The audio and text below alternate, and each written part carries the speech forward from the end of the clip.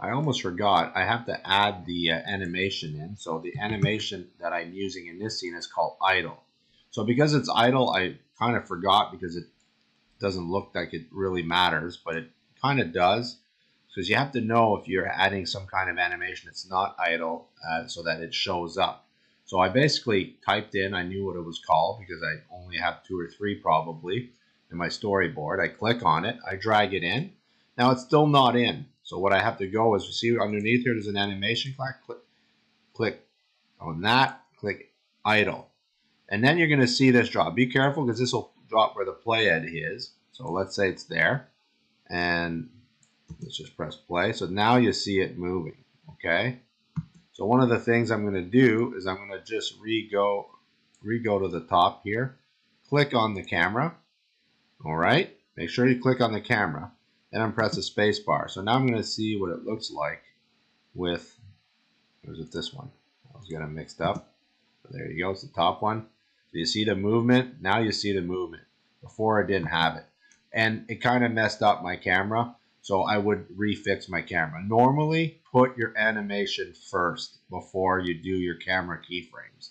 All right. Now it's pretty easy to fix, really. So let's do it together. So under transform for my camera, you see I have this. I'm going to delete that. And I am going to go back in my cinema camera actor. And, you know, I've gone all the way in. Oops. Just disable this. Make sure it's active. You have to turn that off if ever. And I wanted this. Oops. I'm going to move over like this. And let's just go like that. And now I have to actually add the keyframe. So let's double check what it looks like with the fix. It's not perfect, but for the purpose of the video, I'm just going to leave it. You see the character slightly moving.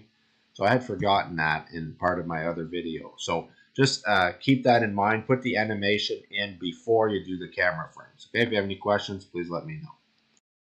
So this is my second scene. So I'm happy with this. So what I'm going to do is, again, save. And now I'm also going to render. Now it remembers the render from last time. So what I think is easiest is just delete it. Again, sure you click save, go. You'll know if it worked because you're going to see the new thumbnail, which is the last thing you clicked. So I'm going to now drag this over. I'm going to click on this. I am going to, again, have to add the anti-aliasing. And I usually either 2 and 4 or 3 and 5 if there's lots of animation. Spatial sample content, my understanding is if there's movement and so on, you know, you just basically, it looks better. You can experiment and do 1-to-1, but to save time, just trust me, it works. Okay? Again, output. So last time we sent this to, yeah, see, look at the queue here. Like, good luck finding that. So remember what I said last time, really, really critical that you go to your folder. Now, we already sent stuff to scene 1. So we're going to right-click, create new. We're going to call it scene 2.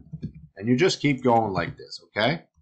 And so I'm going to click that. I'm going to open it. Select folder. So it's going to send my 300 photos into that folder, okay? And I'm going to click accept and let the render queue run. Again, you might want to save before.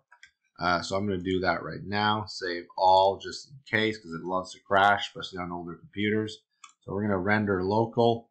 And there you go. So now we're waiting for that to be done. Okay? And basically you just keep doing your scenes one after another. And my recommendation is go and edit them in Premiere Pro right away. Save your project, bring them in, and kind of tweak as you go. All right? If you have any other questions, please let me know.